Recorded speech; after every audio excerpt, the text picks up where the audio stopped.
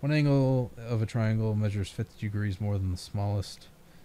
Well, I can do x plus y plus z equals 180. So one angle measures, all right, so x is equal to z plus 50. We'll just call the smallest angle z.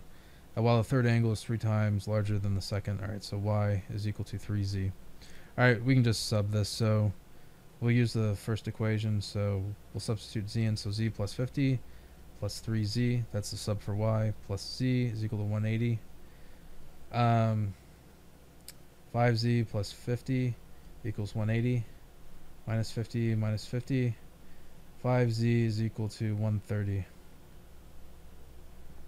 I don't know what 130 is. 26. Z is equal to 26. So that means the one that's 3 times as large is going to be 78 degrees. And z plus 50 is 76 degrees.